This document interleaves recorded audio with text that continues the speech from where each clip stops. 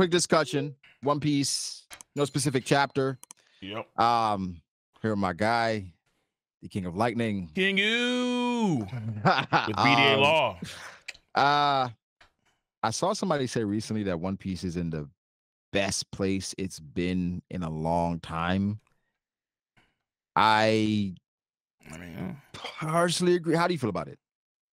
I think that a lot of folks were like just tired of Wano because it dragged on for so long, like 4 years. Like, yeah, this is one of the longest arcs I've ever gone through in Shonen. Just like consistently on a day-to-day basis. Yeah, and I think folks got tired of it. Like, we're exhausted. We need a refresher after everything's done. Boom, we go to Egget Island, and it kind of gives you like those, like even better, you could argue some ways, Shaboni vibes. And it's like, okay, we're starting off the final saga of the story, and we're starting with such a great way because Oda is doing something that's been different so far. Where like we have Egget Island itself, Bowser here's Blackbeard in law. Oh shit, Bowser here's like Shanks and Kid. Oh shit, what's going on? So it's like all these major world events are happening, and it's like this is some exciting stuff going on right now while we're running through the entire island, which is dope. That is dope as hell. That's dope as hell. I was talking to somebody and they said that Oda slightly altered the story structure post Wano because normally the post Wano or the post arc, it's a lot. It's probably 2 or 3, 4 pages of hype. It's like hype. And he said what Oda did was he kind of condensed it where it's like, I'm gonna give it to you here. We're gonna get into the arc. Then I'm gonna give it to you here. I'm gonna give it to you here. So while you're going through the arc, you're still getting post Wano stuff, right, in the midst of the arc. So the hype feels like it's being stretched out. When, say, if he had given us in the same chapter or a couple chapters, Law versus Blackbeard, right?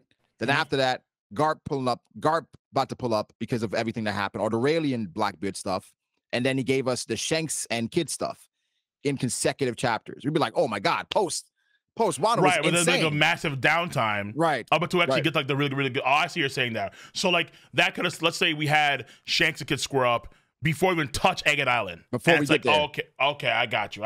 So then, but yeah, so it's like that's like all this hype. Yeah. But then it's like so much downtime of what the hell is actually going on outside. Like it's like how in Wano Country for like a long period of time, we want to know what the hell is going on with Sabo and like the warlords and the admirals and all that stuff and Weevil. Yeah. And that was more important to us than like Kinemon surviving like the 19th nuclear bomb. And I was like, dude, please, Oda, just hey, yeah. So I feel you. I feel you on that one. Yeah, I feel it's like I feel like Oda when it feels like, all right, it's getting to a bit of some downtime, or I think what's genius about it is no matter what, I think right now, based off of last chapter, no matter where Oda goes is going to be hype. If he goes to Law versus Blackbeard, if he goes to Garp and what's happening with Garp, if he tells us the true meaning behind the traitor and what everything that York wants, and then Cross Guild, like if he goes to Cross Guild, if he goes to Kid versus Shanks, if he goes any of these places, we're going to lose our minds. So I think it's perfect and genius setup. But I guess we can start with the traitor. How did you feel about the reveal? Because you have a bunch of people that it's split. I've seen it split, where people are saying, "Oh man, I liked it." Then people are saying, "I didn't like it because there's nothing there that could have really pointed it towards York."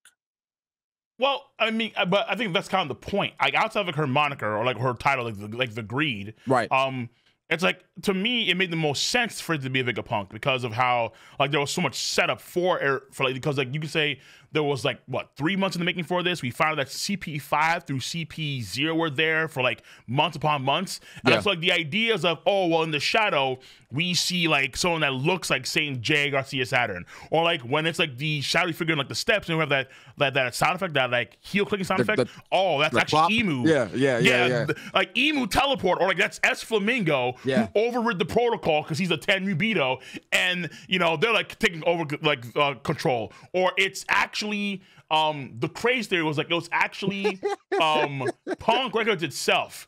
Like it took over. It became like self-sufficient. And then made some version of itself. I'm like, it went crazy. The AI. It went crazy.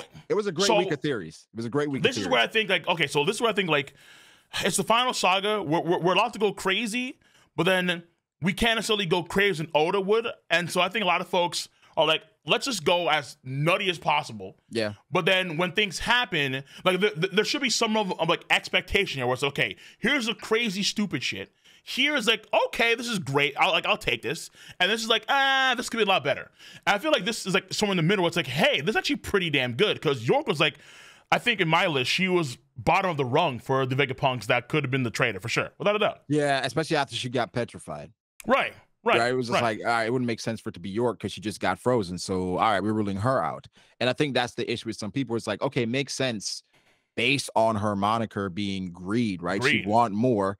But Oda didn't give us much to work with to basically figure out that it was York. And my thing was like, I liked it because it was right in front of our face the entire time and we didn't care about it. It was like, we went to Lilith because she's evil. We went to Shaka because he's logic. He's good, right? And so it was like, for it to be York, the person that had pretty much the most downtime, right? That had to do all these different things for the punks. Who was already petrified again. Like she already turned to stone, yeah. Right. But here's the thing that I'm looking at more and more. In that panel, right? That Shaka gets shot. Yeah. And York. And the size of that gun. Bro, he got shot by a cannonball. Like, he's dead. Wouldn't it completely blast his head off? I feel like it would, but at the same time, I mean, I don't know if Oda's gonna be like consistent with the whole like, okay, like do you make the actual bullet itself like the size of a cannonball, or like does it actually fakes through him, like because his head was blasted off, so maybe like the barrel is smaller interior. Who really knows, right? But I think that like ultimately, whether it is or is not the case of like how big the bullet should be, there's a good chance that he's dead, and that's the key thing here. It's like, you think he's dead? There's a good chance he could be dead here because oh man, you have a lot of faith. Oda, because Oda sees between the scabbards, or he's not treating them like the scabbards. Like the scabbards are like alive for like most of the damn thing, and then we go through all this blah blah blah blah, right, and then only 2 of them really die.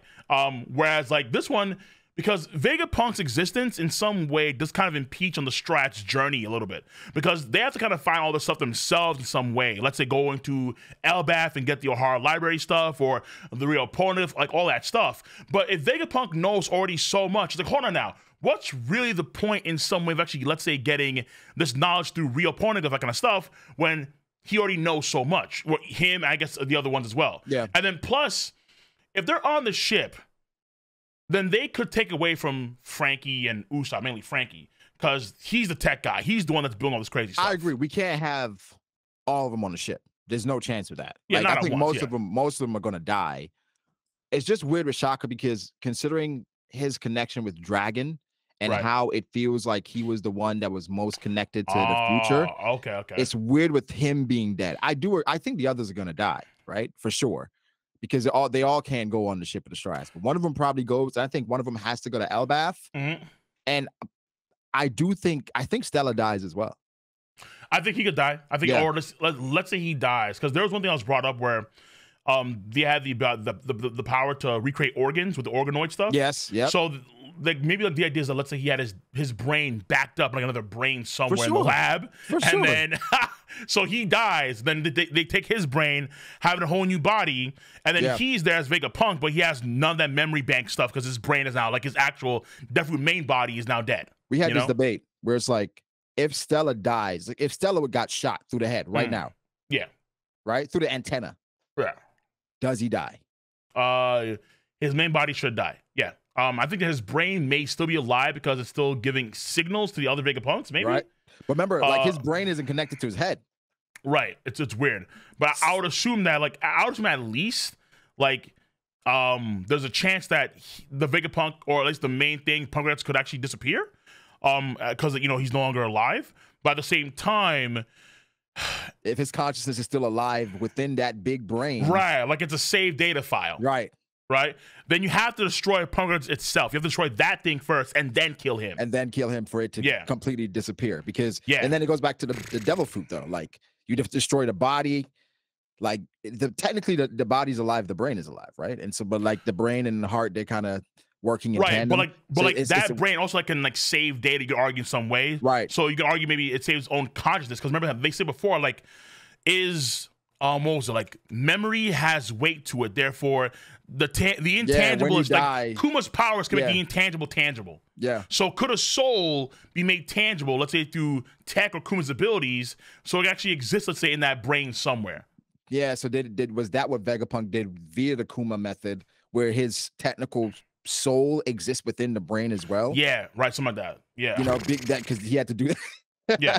He there had to do are that ways to separate Oda can make everything. Yeah. You know, there are ways Oda can make, Vegapunk still, even all them too. I mean, I would say I support Lilith in the thickness. I do. So I would like her to still be alive. Shouts to Lilith. York is, of course, York probably has to die just given what's happening. Even though that squad was intimidating, she has to probably go. And Atlas, I think she already kind of almost died once, so kind of seems redundant. She keeps like getting messed up. I'm just like, yeah. So I think she probably goes because she's pretty impulsive, right? Yeah. And I think she might be the one. She might die. That tries to go after Kizaru with the light gloves. Oh, damn! You think it's gonna be like that? Ooh. She might try it. She might be like, "Oh, he's light. I have something. I have him. The gauntlets. Yeah. Because she's the violent. No, she's Wrath or Violence. One of them. Yeah. One of them. Yeah. And she tries to do that, and then she's impulsive. She'd go in there like she's one of the Paul brothers, and then she get clapped. Yeah. She gets clapped. It's over for her. You know what I'm saying? So I can see that happening. Like she's Logan or Jake, and he's Floyd Mayweather. Like, why you running, dude? Like, why you running, yo? No, you have gloves that can hit light, but you still gotta hit light. Yeah. So I do think a couple of them die. Shock is a difficult one. That's why. And then it's Oda and Death. Right. It's Oda. You're right. Yeah. You see what I'm saying? But remember how this year started off with him saying, "I hope no one dies," and then we have Shaka, and then we have like Pythagoras, and then maybe Edison's now gone to like on the verge of death. It's like then maybe Lilith is dead. Well, maybe she's not dead, but she could die soon enough. Yeah. So Oda could be really say, "Hey, it's the final saga. We're gonna kind of change tunes here. Cats are gonna die." So this could all be a precursor to our good old boy God, but we'll have to wait and see how the plan plays on the future. Currently, where we are. The Straw Hats are facing the biggest onslaught that we've ever seen from the Marines. Even more than Marine Ford, by far. Even more than Marine Ford. I think it's double. Yeah. Right? Yeah. And the narrator came in, right? Narrator came in and said, "Hey, what happened the next day?" And the outcome of everything that happened the next day. Yes. It was crazy. Yes.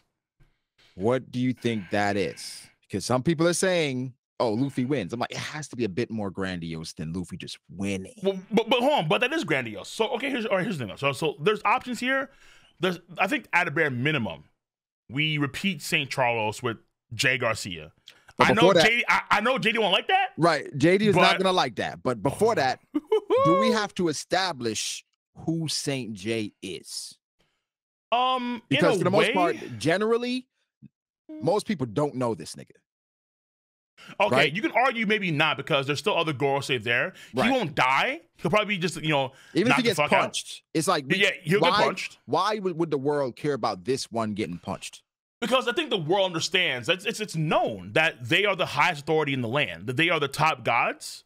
And actually, people do view them as gods. So I remember during Green Bull's speech, he talked about the Celestial Dragons like they're actual deities to be worshipped and praised, prejudice, breed stability, right? So, no, for sure. But I'm talking about like for the average citizen, do they know of the Gorosei? Is that because for the Gorosei, for the most part, they are the five within this room that don't really expose themselves to the public. The public knows of the Celestial Dragons, right? Which they're one of. But has the Gorosei ever come out and be like, "We are the top guys, you should worship us"? I think people are aware that they are the elders. Like there are elders, and those are one of the elders. I'm pretty sure people are aware of that. I think that it's Emu, what people don't know about Emu. Emu's the hidden, like the real mastermind behind everything. So I think the world of the Gorosei. Emu's definitely hidden. It's just like I can't think of a moment where we found out that everyone knew of the Gorosei. So because if it's the same, if it's that where everyone knows of the Gorosei, yeah.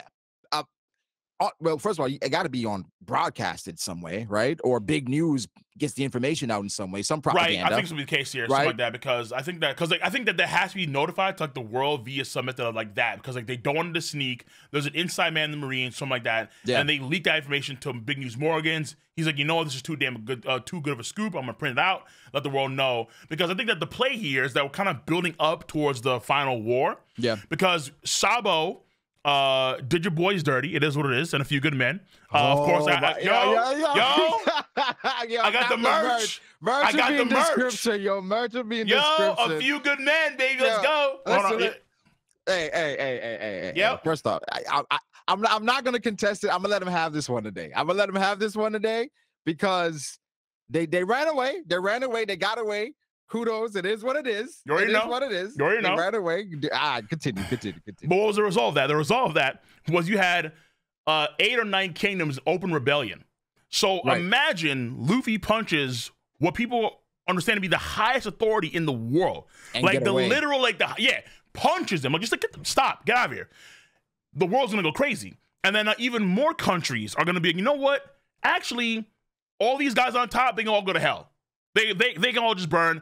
Let's go and support Sabo. Let's go and support Luffy. Let's go and support these guys, because screw paying like how much in taxes every year where we can barely feed ourselves, all that stuff. Screw all that crap. And let's actually have a full-scale revolt against our government and try and take them down. So that in of itself, you can argue, is a major play, just punching him. The real question is, are we going to go and have a full-on battle like Luffy and company in the Strats versus 100 Marine ships plus Kizaru? And then Kizaru is going to probably lose. It is what it is. Because I think that Luffy has to win, whereas Law and Kid are going to fail. Duh. And then he will be in the... Because I think the real race for the One Piece between him, Shanks, Blackbeard, and I guess Buggy on paper. That's the real One Piece race. Next to Shanks. Yeah, of course, Shanks. Yeah. Of course, yeah. But, yeah. Just tiny, yeah, just sprinkling that shit like Subway salt. Yeah. No, but I see it. I do see it where, like, if Luffy does something like that, but we got to think about what Big News put out initially, the propaganda he put out about Luffy kidnapping Vegapunk, right? And that the world government, they're trying to kill Vegapunk. Yeah. That's out there. So how does that tie into the news that would change everything? To the point that it's going to be bigger than something like Marineford. Like, well, I don't know if big. Yeah. Ohara, yeah.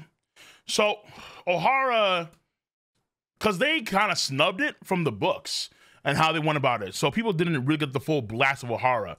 But if there was like a reveal, because I think it's all building up to like, what is the truth of the world? Like, there's some sort of world truth that folks not be aware of, that they're gonna find out about. Here's the interesting thing, though. In the official, it said the resolution of this incident would inflict a kind of shock the world never saw coming. Right.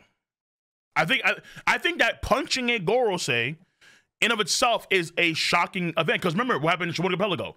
No one thought that a Tenryu Beto would actually get attacked, and that was like huge, massive news. That in of itself. And then that forced Amber to pull up, and then they had a whole battle there. So Luffy's bounty, I think Luffy's bounty increased to 300 to 400 was a large part of that too. Just him actually punching St. Charlos. But it's tough because it's saying it's going to inflict a kind of shock. So based off of what happens, the effects of that is what the narrative is referencing here. Like, what happens because of this resolution is going to inflict a crazy shock. Yeah. So I'm trying to think of, like you said, it could be rebellion, right? But it's like, is that something the world didn't see coming based on where we are now? Yeah. I'm saying based on where we are now, like, it's already rebellions all around the world. Bro. Oh, yeah, a few kingdoms are already rebelling. You know what I'm saying? True. So it's like, if more kingdoms rebelled, it's like, well, damn, didn't see that coming. Okay, hold on. So there are kingdoms that are underneath the world government control, and then there are those that are not. So some of them are like Wano Country, Elbaf, they're like independent countries, right? But they're like Sphinx Island, they're seen as like independent nations.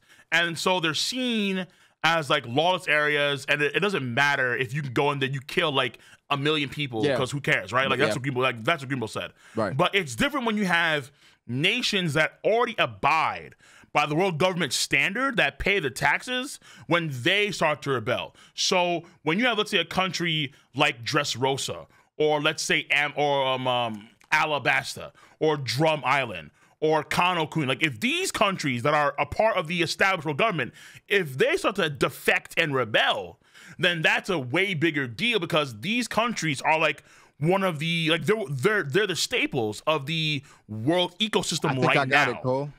What's up? I figured I have an idea what could happen.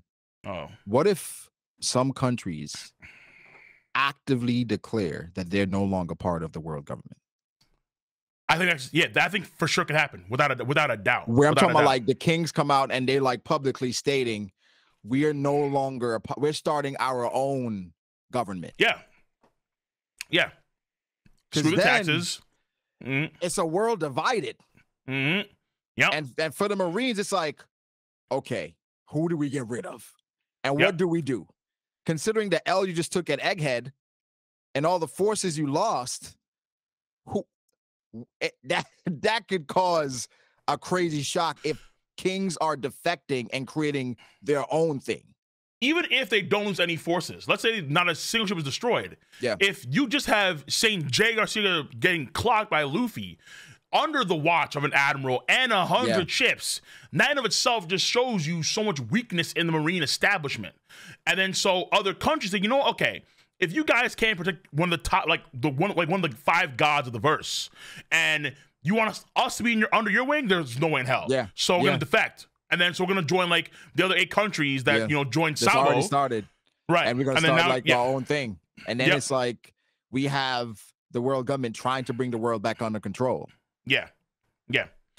Because for them, control is not only a part of, let's say, getting power, but it's also a means of shutting down information that they don't want to expose. Manipulating the people. Right.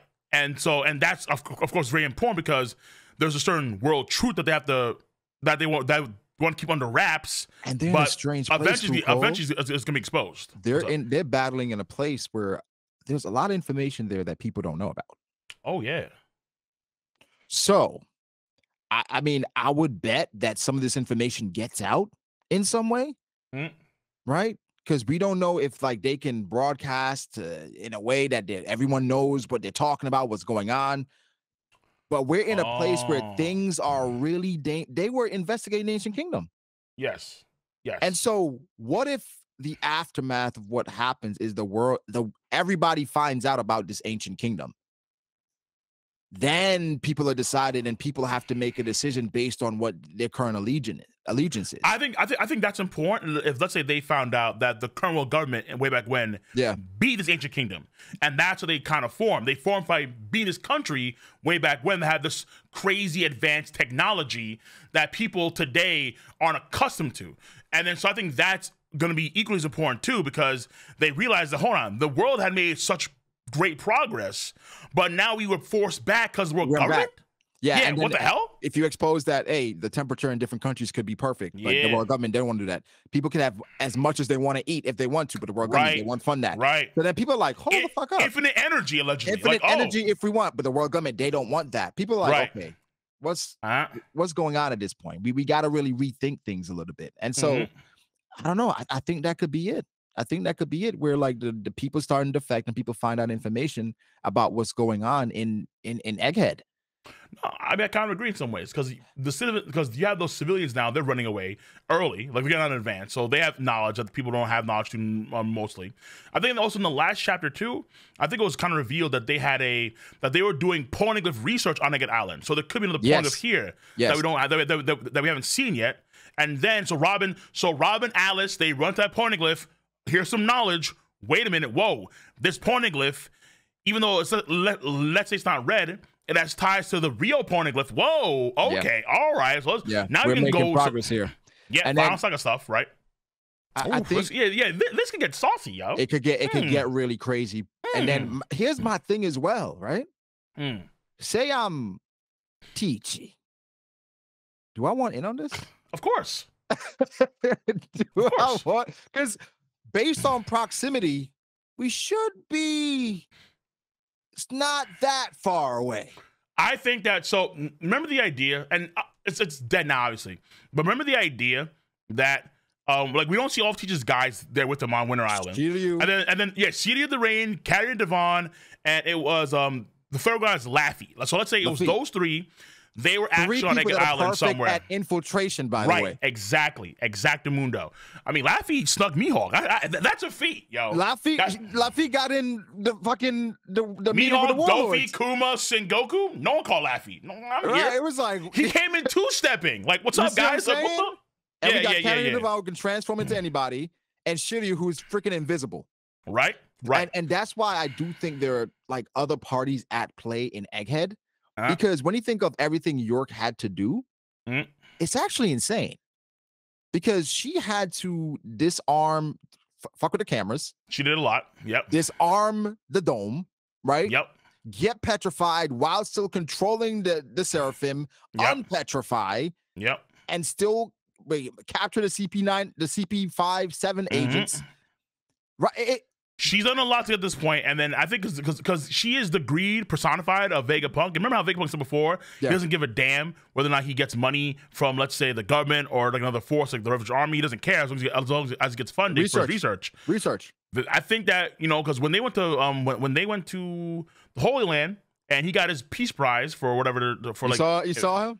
Yeah. The cover. Yeah, he was gonna fly. The cover story we saw him looking to fly, but. When he says, "Oh, all these atrocities you saw was York," I think she was like, "Hey, yo, what? Wait a minute, hold up, slavery? Oh, woo, we ran together. What? I gotta have like all the food I want. I gotta have all these characters right and slaves. Alley. If I'm York, that's what I want. Yeah, but think about it though. She wants a Toby. Everything for York, what York represents, that's Vegapunk. Like, as much as you try to think about it, York is Vegapunk. This is a specific kind of.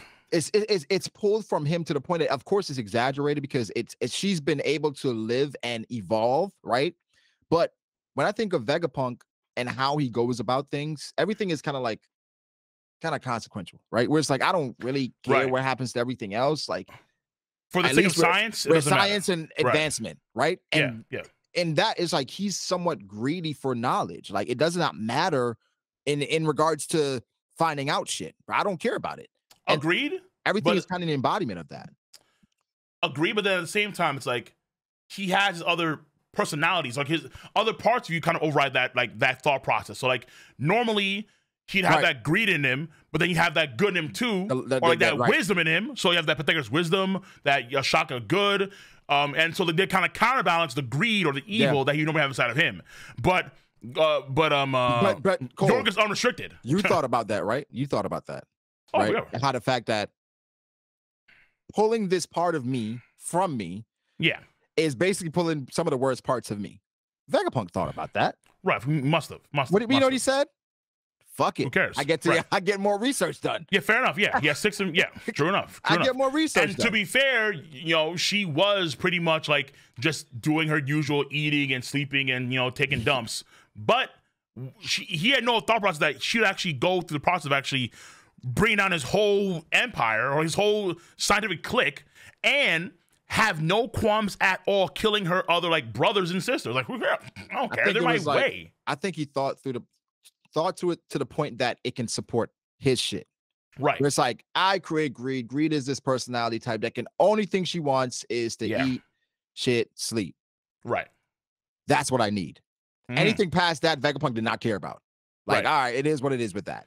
And because so her whole role is like for efficiency's sake. Like they're more efficient because she's doing all that. She's doing all that extra stuff. Right. Exactly.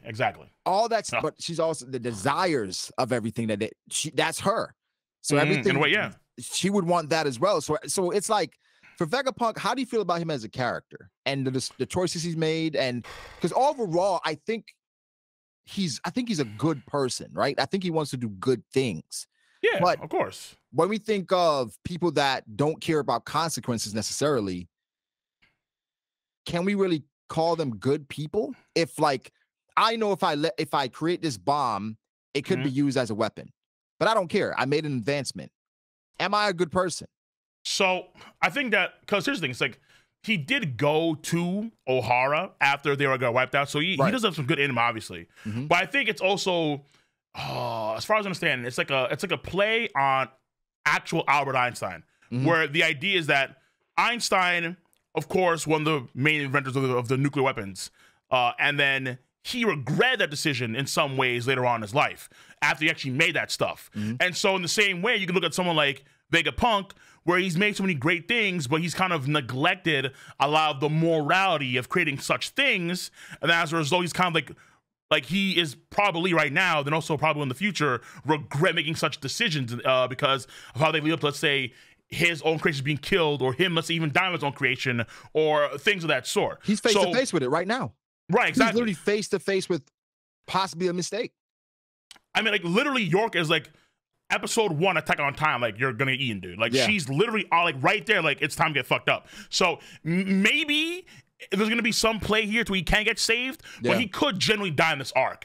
And it's gonna be like kind of, I've done a lot for the world, I've had my regrets, X, Y, Z, and the other, but at the same time, for the sake of science, these things were necessary. And then now the strides, you take what you learned from me in some ways and move forward with that knowledge, something of that sort, you know? Yeah, because it's so interesting because he talks about getting out of there, right? And it's something that he said was like he didn't plan on conspiring against the world government. Like that wasn't his plan at all. But when they went there to check on everything, they didn't find any ancient kingdom research. So that means that he actively hid that research. Yeah, probably. Yeah, so because like, he knows they're gonna go wiped out. He knows, right? Collapsed, yeah. So at that point, aren't you technically conspiring against the world government? But it's all for knowledge. It's all for knowledge, right? It's all for knowledge. So like, the same way people in Horror, like, yo, in his head, he's like, I didn't actively want to betray them. They the one that wanted to kill me. But it's like, bro, you're doing the thing they said not to do. So like, and you're hiding it. So that means that you are kind of doing it. But I guess if it's about knowledge, it doesn't matter. All right, Ty Lopez style. He just all he wanted was a goddamn ancient Lamborghini and an ancient library in that garage. That's it. That's it. Because at the end of the damn day, it's like, if we can make, because what's his dream? His dream is to have like infinite energy across the world, and the hive mind thing, right? Yeah, that stuff too. And I think also because she talks about before, Lilith does. She talks about how, like, to Frankie, where like they can make it like an actual sun, like with the power that gets undying flame. We can make a sun, and so like that's like a big claim from her, Lilith. And Lilith, you can argue, is just also like that dream she has is in part Vegapunk's dream, for sure. Because undying flame, infinite power, creating a sun, infinite energy. It's all part of the same thing. And that could tie to the One Piece itself. That could actually tie to the One Piece treasure itself. Absolutely. But I think about like this infinite energy source, right? Yeah. Do you think it's possible that these Vegapunks, right, they're kind of tethered to Stella at this point? Do you think it's possible that this infinite energy source could actually help them break free from that tether? Well, I think that they're tethered only in the sense of like, if they want to go through if they want to have if they want to share information, they have to go through Punk Records. So they like, here's what happened during my day, here's what I did, here's what I did, and then they all share the information over the course of Punk Records through that day. That's what I think happens in general sense. But I think that, let's say, if Punk Records obviously you can get around it, right? Because you're right. So then I think that ultimately it kind of proves that if that whole thing is like destroyed, they can't access their library, like the internet, the Vegapunk web, but they'll still be alive. I think. So they can't access. Vegapunk will die, but I think the rest of them will be fine. So they can't access, like you said, that unlimited supply where they can pull it from anywhere. Like, oh, I know how to do this. I know how to do. They just have that limited memory bank of what they've been storing. They're regular humans. Well, they're geniuses, but they're still regular humans now. They're not like, here's my online like Jeff Bezos web shit going on. No, that's done. Because the real people, they just use antennas to communicate, and they have the personality type of like the specific thing from Vegapunk. So if Vegapunk dies, and they all kind of become their own person to live the way they live, based on the personality type that they have. That's I think so too. That's what I think. So there's honestly, there's a good chance where, even though it's supposed to happen to Fisherman Island, what if like Luffy just destroys the entire island? It's like, yo, it's time. Like, what if they actually like wipe up the entire island from Luffy does it.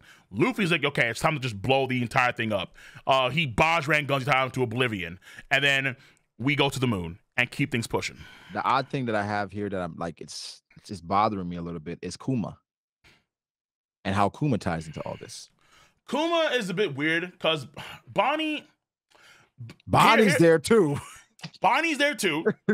That's to be wrapped up. That because I think we have like an entire day. I think let's say we deal with the Seraphim sooner rather than later. Bonnie maybe goes over like her whole thing with us because I think she's gonna have to at some point have her thing. We're gonna find out. I think Bonnie's Yeah. probably gonna find out something before us, but we're gonna find out most of what happened to Kuma with Bonnie. I think probably right. But I think the key thing here for Bonnie is that because I like the idea a lot where what we see in Kuma's flashback, what we got at least so far from the memory bubble, that could be God Valley. That I think would be amazing if that God was. Valley. Oh, you talking about like when he wait. Yeah. So when we see Kuma's a kid. He's being beaten by all these beaten up. They're we trying see to recruit him. Celestial dragons are there too. That kind of stuff. It wouldn't surprise me if that incident was if that was happening on God Valley, because that's a tie into some way with the reasons why Roger and Garp went in the first place, why Rock's in the first place as well. There's some incident there, and the fact that we're learning more and more about the idea of gods. You have like a quote, because Arthur talked before too, where like it's not actually saints for the Gorosei, they're gods in some way. Like he's the god Saturn. Luffy is he's the sun god. Sun god, it's like the idea of gods coming more and more to the forefront. And then if you have Kuma, who has an atypical body that's unique in some way, that has some unique properties of whatever it is, maybe the gods actually want that for some X, Y, and Z reason. Just the gods want Lunarian bodies to make the Seraphim and so on and so forth, because the gods are greedy, kind of like York in a way, because you can argue see herself as a god too. So it's like you can argue like there's this like a fundamental theme of like, you know, even like let's say in terms of Vegapunk's tech, where you have the idea of, again, creating a sun, infinite energy, no hunger. These are like godly things that science could one day achieve, but they're still like in the domain of the gods, supernatural. So you can argue, and you can argue even in some ways, science is like magic in some ways. And we're taking like things like memory and making them, memory is intangible, making that tangible. It has actual weight, substance to it. So these are godly things to do. And I believe that also these things could play a role into the idea of the quote gods, or people trying to be gods, and hence God Valley. Because eventually we have to get some godlike content. It's the final saga. Kuma's a great way to kind of expound upon that, especially when I think he's older than Blackbeard and Shanks. I believe so. I think I forgot how old he was exactly. I believe he definitely is. Give me a second. But for Kuma, I think about him as like the perfect entity, right? Because he has a special body, right? Can take a lot of punishment. But then with him having the fruit he's 47. That he has, he's 47 years old. Yeah, he's older than him. Yeah. So with having the fruit that he has, it's like he was the perfect candidate for experimentation. Like literally the perfect candidate. And so was this, I don't know, was this part of his destiny? Where in a way, maybe. You know what I mean? Because it's like he has a perfect body. He has the devil fruit in which he can separate those things. And then with him meeting Vegapunk, having implanted memories, different things that he left for Kuma to do, it's like at some point, Kuma probably felt like this is made for me. This job is for me to do. And for Dragon, I'm thinking about how does he tie into all this? What is his role going to be going forward with the Seraphim and with those guys? Dragon's a weird case, honestly, because Dragon should be here, or he should be coming here. I'm surprised he's not. It's just that because there's time for Dragon in the future. There is, I suppose, but it's like we're having so much buildup in the foreground for Dragon to do something when he comes in there, does anything. But I think that right now, at a bare minimum, what's going to happen is that we're going to find out the events of Agate Island. And then, like, the world find out what's going to happen. And then that'll force Dragon to move and finally do something. So, Sabo situation plus whatever's going on here, okay, now I got to do something. I mean, it'll be funny as all hell, too, if, let's say, Luffy does punch a Gorosei, and Dragon's been dying to do that his whole damn life. It's like, yo, like, your son is beat you the punch, like, literally. I mean, Dragon is saying that, you know, pirate, that's fine, too, right? So, for Luffy's journey, he's okay with it. And for Luffy for them to intersect, where like he's accomplishing some of the things that Dragon probably would as a revolutionary. I'm sure he's like, you know what, that's cool. But like I said, with Kuma and right now being at the red line, was that a pre-worked memory? Because people are kind of I don't connecting know. it to the activation of that giant as well. You know what Yeah, I'm saying? So it's like but that's a hard one though, because that was a hard one. Yeah, it's really difficult to kind of yeah, correlate all these different things. So yeah. that's a strange one. But I think I do agree that right now, based on everything that's going on, One Piece is probably the best has been. The lore, the world building, the mysticism of it all, like the intensity, where it's like Time skip? we're having cats die. No time skip, no time skip. There's no I'm way. saying since the time skip, is it the Oh, best? so It's been? since the time skip. Ooh. Oh man. Maybe. I'm gonna say maybe Because because the closest we always used to put Zoe up there because of the lore and how it connects to the final saga, the fight, Wano, yeah, etc. right. Like just by default, but I Yeah. think also because Zoe was like in the middle of like a bigger compendium, like a bigger Mhm. saga. Whereas this one is starting off a whole new, like the final saga. Mhm. So I kind of feel like that's just it's more like Shibori Archipelago. Yeah. And I remember like, and that's when I first started reading the story weekly. And I would argue that it's kind of similar in that way too. Where like during that arc, like at the beginning, it's fun. It's oh my god, wow! You have the sap and you have the giant mangroves. You have the Ferris wheel. All fun stuff. You're learning a lot. You're learning a lot about. But then you learn a lot. Yeah. The story starts to expand in a big way. Mhm. You have the whole like slavery chart. You have the dwarves and the mermaids and the fishmen, all the different things going The on. slave trade. Yep. Yep, you have the animal pull-ups. So like all these things are happening. Hey, It's this like, is yo, Celestial there's so much Dragons happening. too. I think Right. this is our first pretty much interaction with seeing how they operate. We had a Zoro Right. Bonnie moment, then we had Mhm. obviously the Luffy and Charlos moment. Other top tier people, other Supernova, our rivals, were like, They yo, were there. Yeah. you don't touch those guys. No one Yeah. ever touches those guys. And Zoro's like, I'm gonna kill you, whatever. And then Luffy later on, like, yeah, who? Yeah. Yeah. They So- did not care about the yeah. established rules. Right. And so This is like- Initially it felt like a combination of Sabaody and Punk Hazard, right? Where we're kind of getting experiments, we're getting a bunch of scientific just mutations, we're getting giants, like we're getting all this different stuff, but then Okay. we're getting basically an art that feels fresh. It feels like we're breaking away from the prototypical structure of an arc where now we're not sure what's gonna happen. And I feel like that's where we are with Egghead. it's the outside stuff too, I think, honestly, because I think that outside stuff is like Yeah. major. Because a lot of times we don't find the kind of stuff until like we're at the end of the arc itself. End of the arc. But Aura's like, I'm gonna show you guys Luffy's other main rivals for this final saga. Right. I'm gonna show what Blackbeard's doing and what Law's doing. I'm gonna show what Kid and what the Shanks are doing, and then And why through not like Garp? a lot of these major players. And this is also where I get Rayleigh clapped, and yo. Hancock. We got like that's in there as well. I mean, yeah, it's in there too. Yeah. At the beginning, before we go to Egg Yeah. Island. That's like Yeah. in the beginning, right? But I think that ultimately it kind of comes down to we have to kind of show other things that's going on in the world because the world is now moving towards like the major climax, the highest climax. The thing that Oda said is to make Marineford look cute by comparison. Even Wano Country look cute by comparison. And like, so all things you have before in the past. So when it comes to Ancient and Pluton, finally you're gonna have the Wano Country borders go down. We're gonna see what happens to Zunisha there, and we're gonna start going crazy. We're gonna have, of course, stuff verving Shirahoshi, Yes. the destruction of a Fishman Island. How that's gonna play a role. The Noah Ark is actually built now. If so, who fixed it? You know, things of these sort have to kind of come to a head and actually be resolved. And I mean, maybe, let's say, for example, maybe there's some play here where we do have the Vegapunk saved in some way. Let's say a few of them. And then they help out in fixing the Noah Ark. Yeah. For like whatever reason. So like there are so many different things that can happen from here on out. And so that's why I'm thinking that like this arc, I'm not saying it's like Wano Country long, but it definitely could be like Whole Cake Island long, where like we're just in the first year. And then it could be like another whole year after this, and then it wraps up like that, like it was 2 years. Because you have to think, because one day could easily be like we saw with Wano Country. It was like, you know, Wano was 4 years long. One right? day was a year, damn near. Yeah, damn near, right. So I mean, I think like you said, Egghead probably the best has been in a long time. Yeah. Especially with the outside stuff, Law versus Blackbeard. I can't. I mean, here's the thing. With a lot of the outside Shanks stuff versus Kid, quote with a unquote. lot of the outside stuff, the outcome is pretty clear, right? Law less so with Blackbeard. I'm not gonna lie to you, but Law less so. Less so. Break it down for me. Less so. What do you mean? What do you mean? Okay, Law is facing Blackbeard and parts of his crew, right? Law, yeah, right. And then Law Parts has of his crew. And Law right. has his crew, right? And Law's coming off. Kid with one ship is staring down a red hair armada. Wait. So I'm saying that Law. I was saying that Kid is in more trouble than Law. Yeah, way more trouble. Right. No.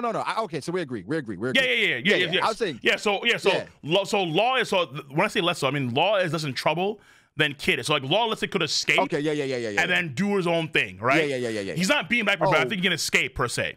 Right. Kid is getting clapped. Kid is in trouble. I don't know. If Kid was the main character, it would still be difficult. But with Kid being a side character going up against Shanks, first off, if Shanks didn't have the entire... If it was Luffy, he's getting clapped. If it was Luffy? It's the red hair armada, my guy. It's like literally, he has Dory and Brogy. Dory and Brogy can do an Elbaf spear from the coast, and we're in trouble. If it was Luffy, no matter who it is, clapped. I don't think so. Okay. Here's my thing. Clapped. If it was Luffy, it comes down to a final battle between the crews. Like the other, everybody else gets eviscerated. How though? Luffy can turn into a giant and wipe them out in one swing. Wait, but Shanks has giants. He has like the legendary. Wait. Dory and Brogy cannot compete with. Whoa. No. I'm not saying they can. What I'm saying is that hey, Luffy has himself. Then he has his boys, his best boys, right? He has Zoro, Sanji, Jibe. Then he has Frankie, Brook, Usopp, Nami, Chopper, Robin. Okay. Shanks has like, I don't know how many ships, but it's like at least 10 ships. These boys that Kid's fighting against were able to stall out Kid. So just keep in mind, these young bucks that Shanks has, they're able to stall out useless Captain Kid. Shanks himself hasn't even touched his boat. I mean, like let's be real here. I mean, it's 11v1. It's a fleet of ships, right? That's what I'm saying. Shanks, Kid is in trouble. That's what we know for sure. Kid's in big trouble. Kid is in trouble. It's just weird how Oda structures it because you're gonna have him take another L? Yes. What do you mean? Whoa. Listen. I agree. I agree that that's most likely. But man, does Oda like Kid? Bro, you say take another L. I say he got one of the crumbest W's. The most unsatisfying W's. And Law too, mind you, but Law, he carried that one, so fair enough, fine. But Kid did his thing too. Don't do that. Big Mom goes into the whole conscious. All the damage from the damn punk, two of them, the puncture Willie, the shock Willie, the goddamn bull, all bones breaking. Big Mom goes into that whole conscious. She's different. Okay, hold on. So compared to Kaido goes down to the ground unconscious. Big Mom, you damn punks. Roger, what have you done? Kid in Law. Yeah, I can't wait to come and get you, but I'm like, God damn, she's clean. I don't know about clean. It takes warheads to finish the job, not even them. I don't know if she's clean. Like, wasn't her arm broken? Bro, she grabs a bomb on the way down. Keep that in mind, right? Like, literally, she grabs a bomb that blows out the under part of the island, and she's still clean. Like, come on. She's built different. Like, there aren't 10 people in the One Piece world ever that's ever been like Big Mom. Even 5 is a stretch. Tanky? No. Even 5 is a stretch. You see what I'm saying? So like her being what it is, it's like that's just different level. But even though I think that was a much better performance considering what Big Mom brings to the table. Fair. But at the same time, we also have to realize that from the world perspective, it's treated just as good as Luffy v Kaido. Absolutely. And we all know that's cap. It's like, hello? Like, Luffy has gone through the ringer. Actually, like, the Bajrang. Nothing, even though I love Law and Kid are not competing with the Bajrang gun in any way, shape, or form, let alone Gear 5 as a whole, right? And then I know people want to have, like, Kid's going to have, he's going to showcase the first time in Fusion, and he's going to be, like, crazy powerful. Then Shanks will be like, oh, my God, Kid, you're so strong. Wah. It's not going to happen. It's not gonna like I happen. said, the only way not. Kid wins is if Oda gives Kid the Gold Roger treatment versus Golden Lion. What are you talking about? That's the only way Kid wins. That is why would Oda? But that's what I'm saying. Oda loves Shanks so much. Okay, here is me high roading as high as it can go. All right. Right. Oda loves Shanks so much. Right. It wouldn't surprise me if he just actually one-tapped Kid. No way. Bro, listen. No way. Brago. What? Cole.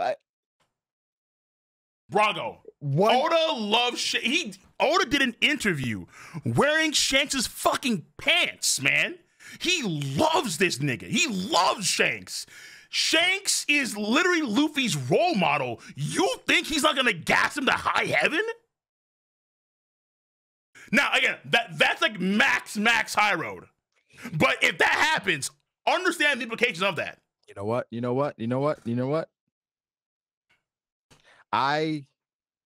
I'll put Shanks on the level of gold. You already did. You already did that. Wait, we had a discussion. That's what I'm saying. I already did that.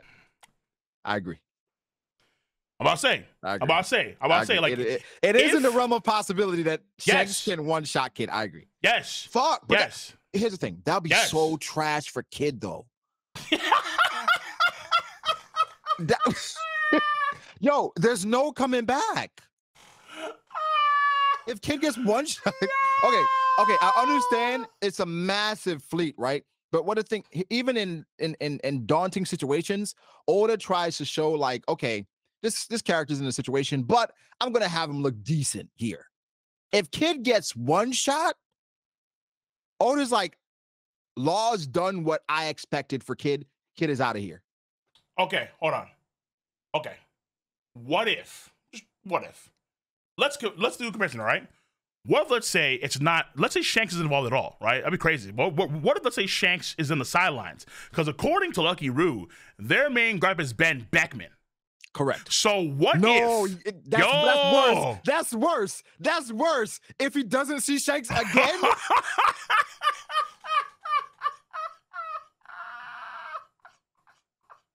We got to bring back the useless Captain Kid if that happens. No shot. He has to see Shanks. All right, here's how Kid, even if Kid loses, here's how Kid can redeem himself. He has to get a hit in.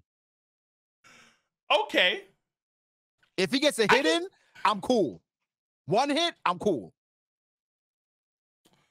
What if it's one hit? What if it's one hit, but it's like no damage, like Thanos, like all that for like a drop of blood? Then like that'd be trash because we saw what civilians did in Film Red. So it has to be like a substantial hit. Okay. I'm talking about where Shanks drops the one knee.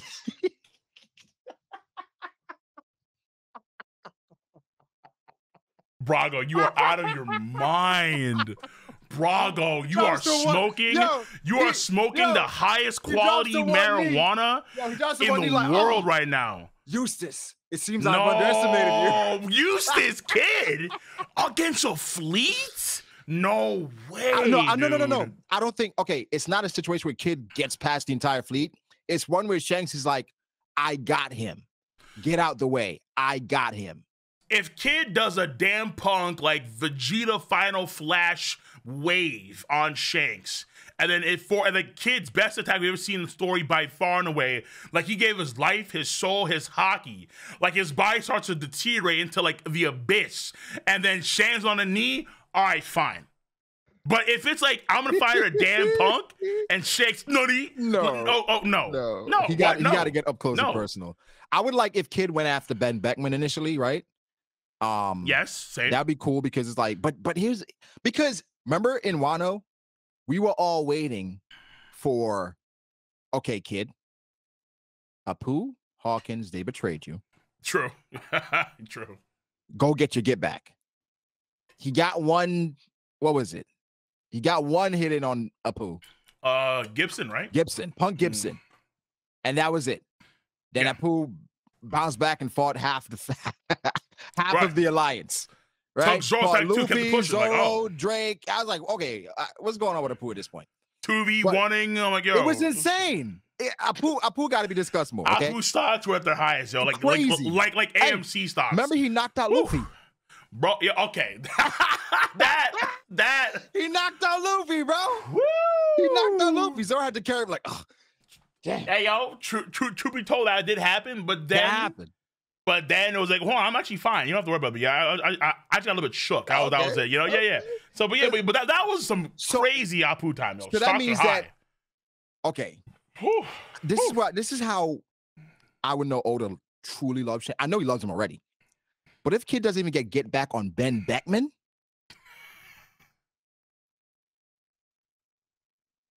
and here's the thing with Shanks, right? And people talk about how much I gas Shanks. Oh my god! And people think my take is crazy about him being on the level of Roger, but it's not crazy. I don't think I've ever said this, right? Yeah. In Film Red, when I saw how quickly he was able to close the distance against Kizaru, I screamed.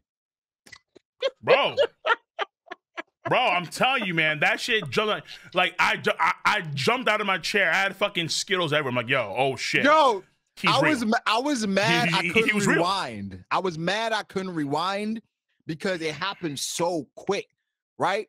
But Kizaru went up, he fires, Shanks blocks it, Kizaru moves again, and then Shanks is there.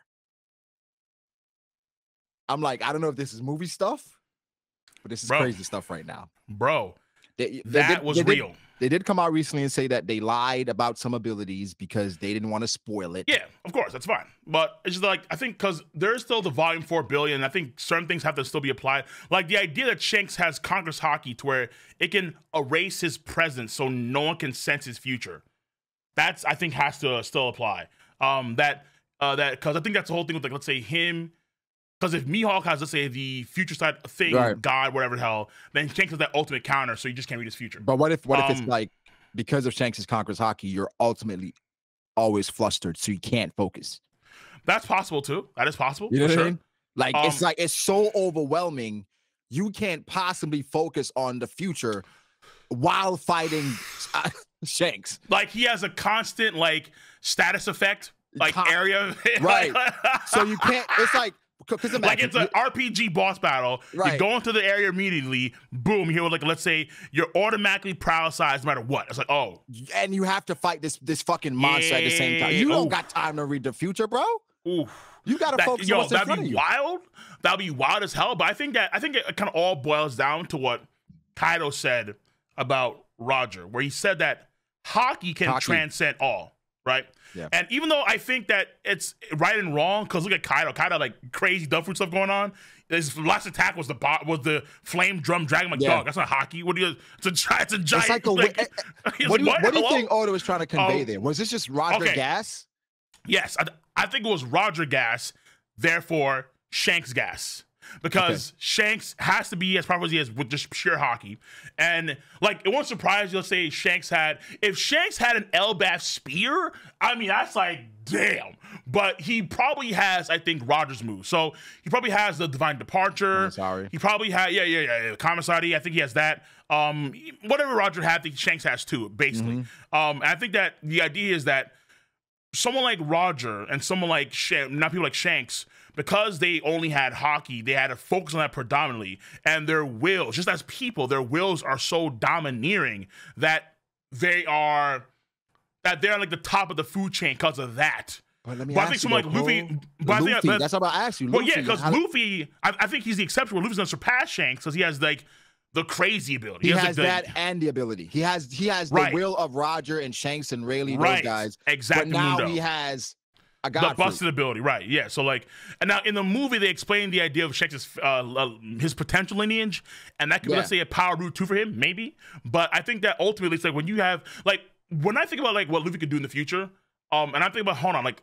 Luffy could literally like leave the manga.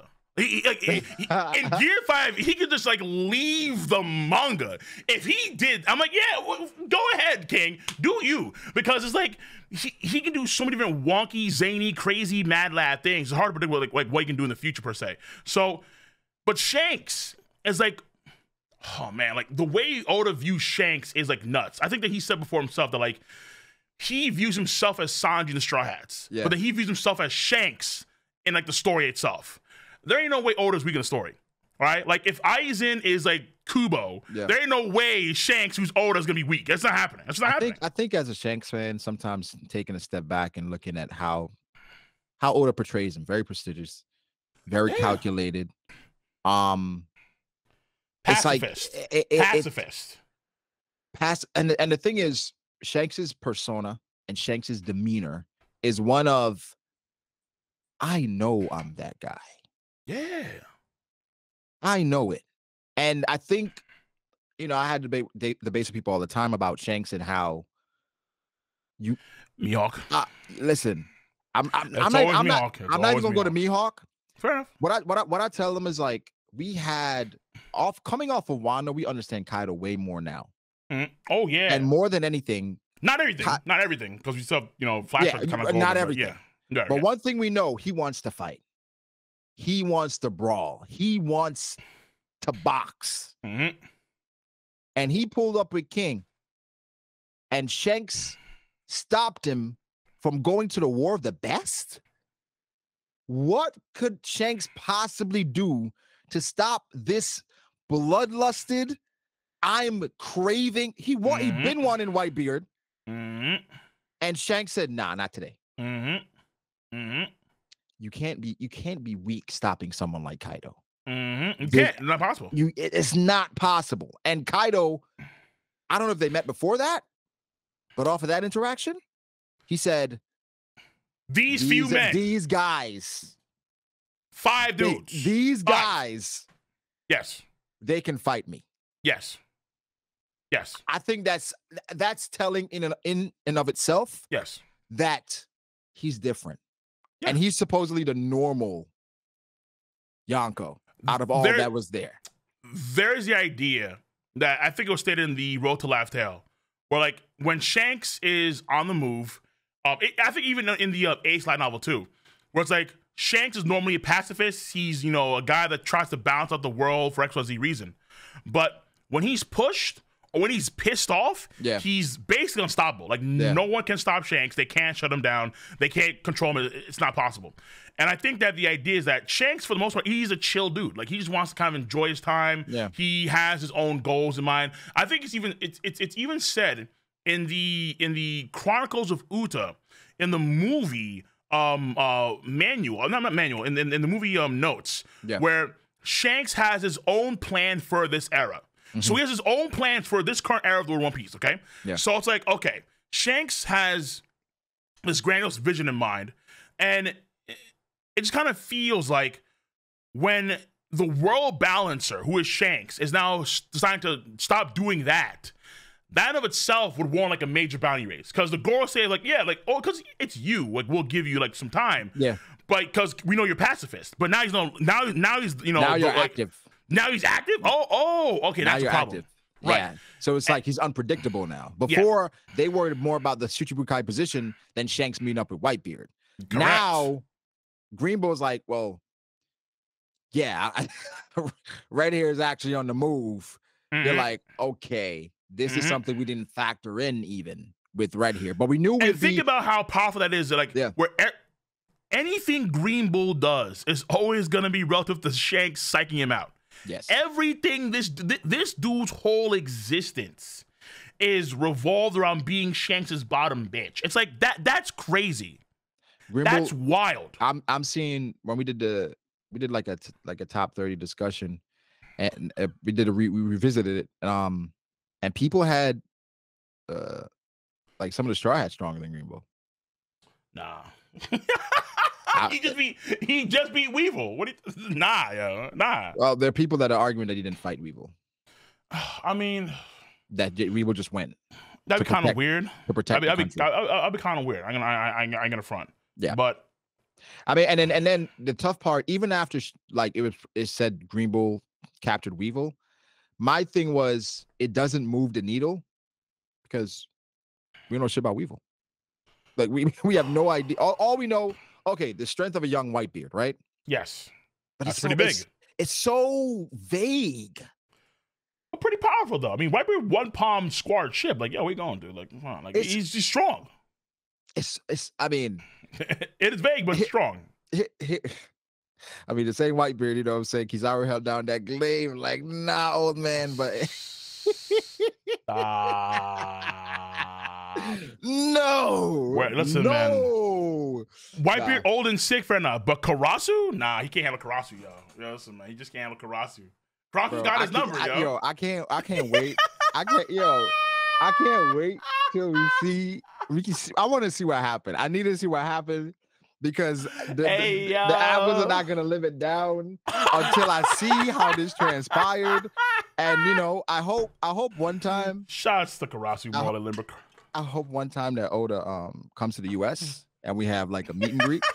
That's the question. And a translator. I'll be like, Oda, what the fuck was happening at Mary Joa? The Holy Land? How does this happen? Come on, man. Like, what you doing? Either way, we gotta get out of here, Cole. I got one question. Oh yeah, time. True. We can't go like 4 hours this time around. It's not possible. No. That's not possible. No, not at all. Sanji. Yeah. He basically blocked a fishman karate attack from a seraphim. Yeah. And a cigarette. I was like a punch just to keep it safe. I'll just say like a punch. Okay, a punch. Yeah. Does this move the needle for you at all? Oh, not. I mean, I like it in terms of like it's gives us more intel on like what like how tanky he is right now. Mm-hmm. But in terms of like where I put Sanji, this doesn't really change my stance on Sanji. Like I think Sanji's still better. Personally speaking, I think he's still up there with like other first division cats. Personally speaking, so he's up there with like the Marcos and the King of Wildfires and the Kai. I think he's clearly over. He's clearly over Marco now for me. I would say so. Yeah. I mean, he already beat Queen. He already beat Queen. He has pretty much. Marco can regen, right? Yeah. Sanji can regen. In a way, yeah. But Sanji has way more power than Marco. And he has more power. He has more like front tank, but like he can take an attack like that, just keep pushing. I mean? But I think for me, it's about like Sanji's like his stamina. Like, can he use his form for that long? Right? Like Marco had that stamina strength. He can only go for so long. So you can argue Sanji had that issue too. Maybe. Yeah. That's what we see. I think it'd be a close. Pretty even fight, but it come down to Sanji taking Marco's attacks and Marco taking Sanji's attacks, right? Which are way more heavier, right? I'd argue, yeah. I said something on my last stream that I don't know if I'm tripping, right? So I want an unbiased opinion of this. I'll give my best. I said, based on the last chapter, Sanji versus Katakuri is scary when it comes to Cat. Unbiased Katakuri opinion from me. Damn. It took a lot, but I'm thinking of the level Sanji has grown with Ifrit. And I said that there's only one thing Oda would have to confirm to me for Sanji to literally be boxing with admirals and probably beating admirals. One thing. Future Sight. So Sanji, I think, already has high degrees of that hockey, but we don't know if he can actually do Future Sight reading like Katakuri could do, right? Yeah. If he gets to that. So, okay. For me, it's kind of hard for me to say because, like, I kind of view in the same way as, like, how they talk about her crew, the Big Mom Pirate crew in the light novel, where, like, they dub her crew to be, like, the strongest crew. So, like, because every Yonko has the strongest something, per se. Whitebeard's strongest man, Kaido's strongest creature, Big Mom's strongest family. So like the idea is like family, right, and you can kind of see this in a way with Peril Sparrow. In Big Mom has Country. Big Mom has a lot of depth. She does, she but has also a lot of depth. She does, but for a second, peep this. This dude Peril Sparrow was able to fight against Nekomamushi, Sulong. For a period of time, like Jack the Drought was, and they both lost to Sulong, Inuyasha, and Nekomamushi. So strong. The parallel, but Peril Sparrow is not stronger than Cracker. No, he's not. That means Smoothie. That means Katakuri. So you can argue that from just that perspective, each of the Big Mom Pirates are like, at least their commanders are like a tier like above a the Beast Pirates, right? Yeah. So in theory, Smoothie would be stronger than Queen the Plague because Peril Sparrow is just as strong as Jack the Drought. Yeah. So you go into that from that standpoint. So for me, I think Katakuri is still like my second strongest right hand man. Benny? Right after Benny, and then I think I want to see a lot more from Sanji. Say he's actually just as strong as Katakuri, because I think people also forget that Katakuri, he gave a lot during that fight. He literally gave Luffy like, I'm gonna transform to Snake Man. Yeah, go ahead. He could have stopped it. Yeah, he could have stopped it, but he chose not to. Literally, the fight was a draw for like 10 minutes, and then he lost because of the idea of like, you see further than me because you have more willpower to go forward and achieve your dream while I'm just still here. But he's still conscious at the end of the fight. People also forget that he already had hard armor hockey than Luffy when he was in Snake Man. He was already in Gear 4, and he still had hard armor hockey. And on top of that, we find out that during the Kaido fight, you need Future Sight to perceive Snake Man. Yeah. Kaido's getting tagged in Chiwu form. Yeah. Katakuri's just timing this like it's nothing. And then when he turned donut form, he tagged Snake Man immediately. And he doesn't even use his most powerful attacking argue in terms of like the mole spear. That's out the window because he goes just straight fisticuffs. Yeah. So there's so many layers to Katakuri's character over the course of that fight. You know, people talk. You know, people say about Cat, like the issue with it. People just kind of say, well, would Snake Man Luffy beat King the Wildfire at that point in time? People talk about his tankiness, like how many hits he can take. I mean, but the problem is like these are like, number one, they're Snake Man hits, and they're like there's so many hits in general, right? But then then they're on panel things. They fought for 11 hours, right? But then also he stabbed himself, you know, right? Yeah, like he had a gaping hole in the side of his abdomen, right? Duh. So he's not going to get full power. Then neither is Luffy, of course.